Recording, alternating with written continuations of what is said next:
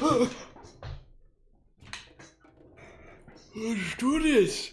Last time we discussed how golden games hurts the overall enjoyment of the game and how to fix it. But right now we're gonna talk about real-time strategy games, one of my favorite genre that I play quite a lot. So, Uran spielt the Contempt already? The problem is difficulty. Alright, let me give you a question. What makes you play games? And I mean, there's many answers to that. Yeah, I enjoy that, I enjoy that. But there is one thing that keeps us playing, and that is a challenge. There are challenges we overcome in the games, right? And the better the challenge is done in the game, the more enjoyable and the longer you will play the game. Which makes it quite more profitable even for the companies.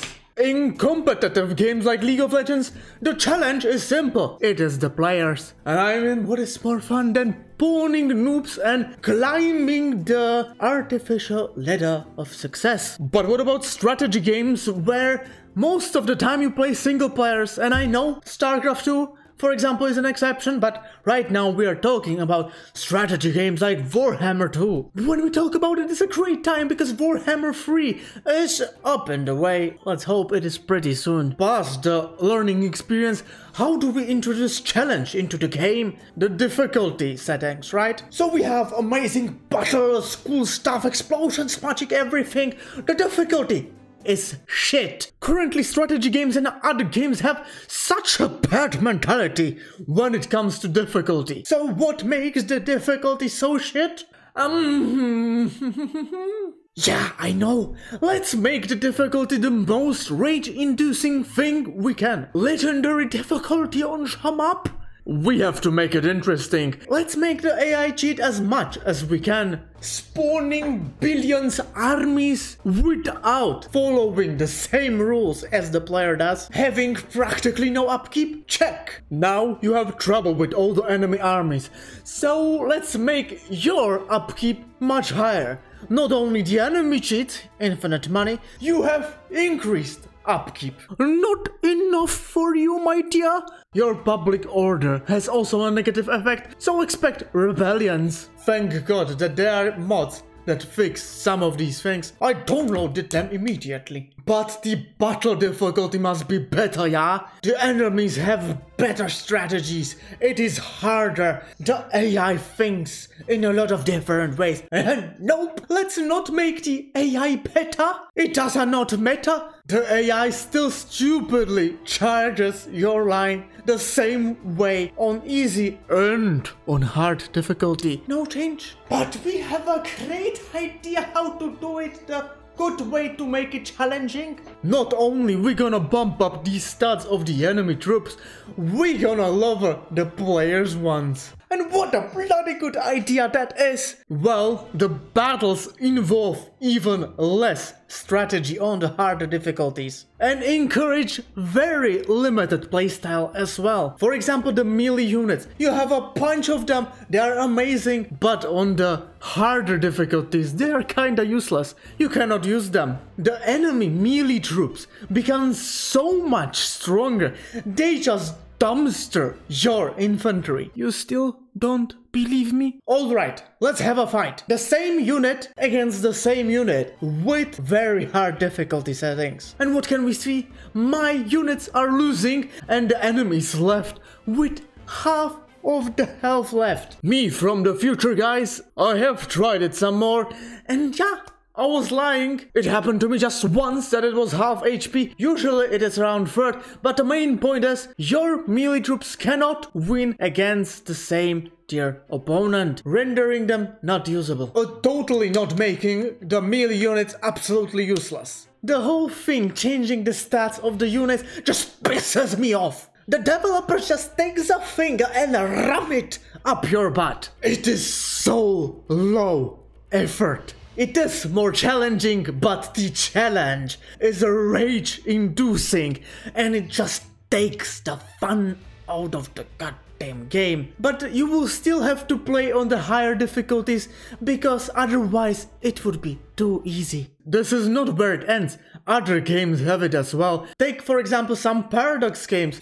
Hearts of Iron 4, one of my most favorite games. I played it for 400 hours, but what kept me playing till 1000 hours? Besides the late game paradox, lag, it is the difficulty settings. Because it is so much fun to have challenged by having to weaken yourself and make the AI just stat stronger. Where is the time when the difficulty was high, the AI was actually smarter? It is a bloody computer game. AI is capable of controlling every unit at the same time. Insane. While it is researching, building the best things he can, controlling the navy, controlling air combat, choosing specific places to make the bombardment, while maintaining the perfect distribution of planes. But nah, we cannot make the AI do it smarter and make competitive builds. You will just take the slider, push it to the right, make them so much stronger, just start buffing them, while taking your slider and pulling it right to the left, so you are weak. So much fun. Yay.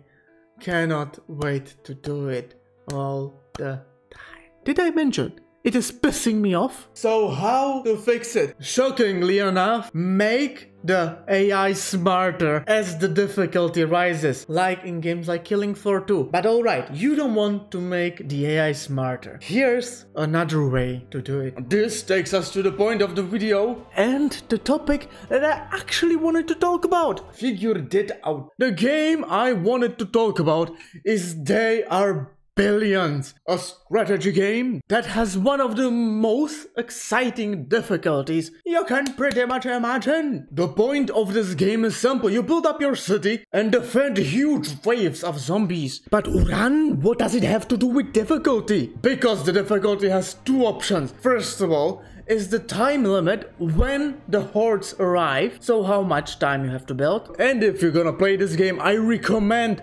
always put it to 100. It is a perfect balance of things. And then you have the other difficulty settings. And what's best about it, it is not the weird stats change left and right. No bumping up the health of the zombies or their attacks. It is pretty simple. It will just increase how many zombies are on the map and how many will attack you. It is perfect. So the best strategy difficulty I have ever played with. It is a pretty amazing claim to claim, I guess. I will walk you through it and hopefully you will see what I see. You start simple, you have your base and now you are against the time limit. Because you know the horde is coming and it is coming pretty soon. So you have to build up enough to have defenses to defend against that wave. And it isn't that simple just getting your first army, because each horde that will come will become stronger. So you will have to think about your economy so you can build powerful enough army to defend yourself against the final wave. The goal is simple, survive till the time runs out, which you chose. For me 100 days. And that's the best part is, you are always against the clock. That means it is always engaging. As you try to maximize building your city the most efficient way, so you have the resources necessary, you also have to take your small army and start clearing out zombies so you have place to build. But you have to be careful, because if your guys get overrun, there is no coming back. This game runs only on iron mode, so no saves coming for us. This brings us to only one aggravating thing about this game. When one little zombie goes past your defense, starts scratching your buildings, pretty much your whole base will die because the infection will spread so fast. So we build scratch poles and hope it doesn't happen. Finally, we can afford barracks, so we can build more troops and clear out the things faster and make it more safe. You keep pushing your troops so they clear out the zombie waves, and also sometimes they do level up. As we repair the radar tower, now we can see all the zombies all around us. There's quite a lot of them. This one is one of the easier maps and it is also one of my favorite, but it's not that simple. Here we can see doom villages. If we are not careful, and our troops will make good enough sound, they will aggro the village, and you can say bye-bye to your game. It is nearing the Horde day. We are making sure we have some resources left so we can react to the direction. The Horde is coming from east, but where is east? You have to make sure, because sometimes you will mess up west from east and you are in big trouble, so keep an eye out on it. We defeated the Horde. Yeah, the first one is like a couple,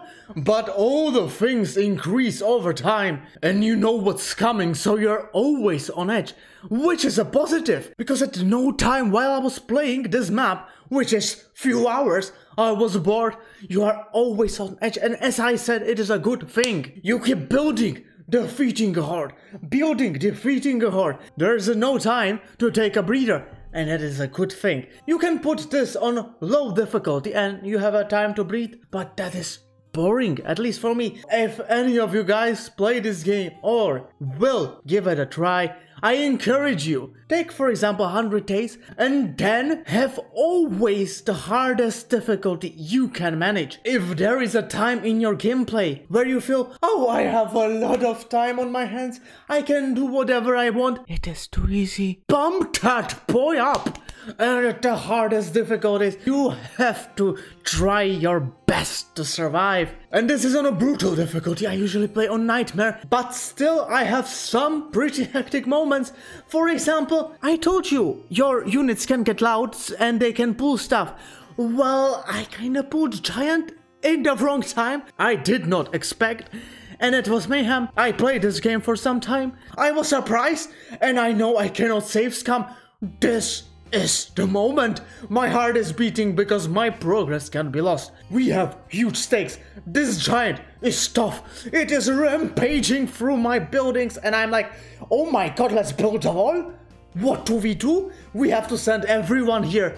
And the zombies all around the map are still coming after me. So this is pretty intense. Thank God. Somehow we managed to survive. It was close. And now, not only it is intense because hordes are coming our way, but this giant made a dent in our timeline. Not only we have no time left, so we have to prepare the army, but he set us back. People have died. Problem on our hands, and this is a perfect difficulty. It isn't a bullshit way of increasing the stats of the enemy. There are no stronger zombies on the nightmare mode. That means you don't feel scum.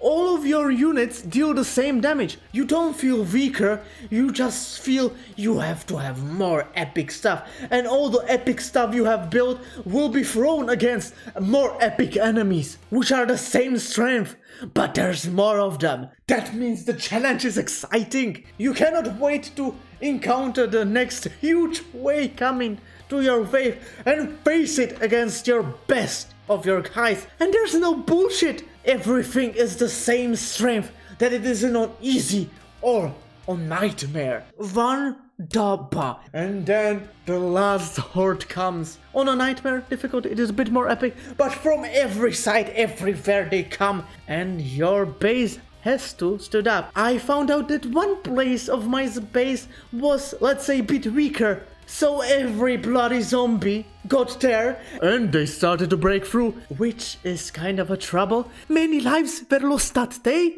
People were screaming and running. Once every other front was defeated, we had to send everyone back there. This thing could have gone better because I kinda forgot. When you put the map limit on 100 days, the final wave doesn't actually come on day 100, but sooner. So I was like, oh no, it is coming sooner. I kinda forgot. The big thing from this video is that the difficulty in the game shouldn't be done by increasing the stats of the enemy units and, for example, decreasing the players. The only thing it does, it makes the game feel unfair and unfulfilling. You can make the difficulty amazing by either increasing the smartness of the AI, so it has more move. It isn't that stupid, yeah?